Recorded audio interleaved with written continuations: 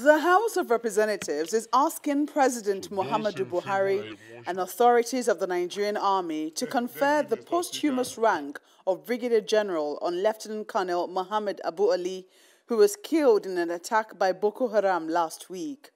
This followed the consideration of a motion presented as a matter of urgent public importance by Representative Abdulsamad Dasuki, who is also requesting that the national monument be named after the late officer. Nigerians are now united in grief in recognition of the heroic feat of the casualties, among them Lt.Col Muhammad Abu Ali.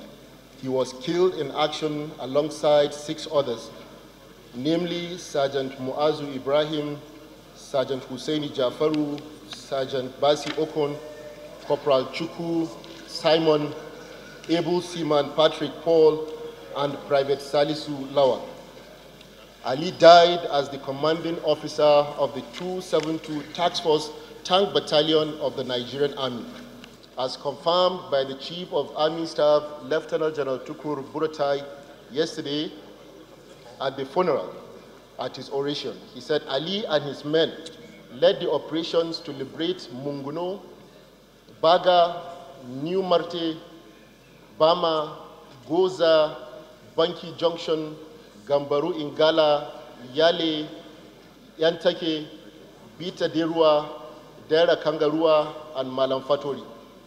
Though many have fallen in the ongoing war against terror, the stories of this young officer have been motivating, and from the testimonies of his colleagues and military, he was an exemplary figure in life as he is in death. Having paid the highest price payable in defense of one's nation, the question that has come to haunt us is a befitting way to immortalize such valor. The House also passed a resolution that the 6 slain soldiers who were killed alongside Ali be posthumously promoted to the next rank. Meanwhile, the House of Representatives Committee on Lake Chad is to organize an investigation into allegations of mismanagement and misappropriation in the Lake Chad Basin Commission. According to a motion which was considered by the lawmakers and sponsored by Representative Omosode Igbenedion, the Commission is carrying out its functions in a way that is compromising the interests of Nigeria.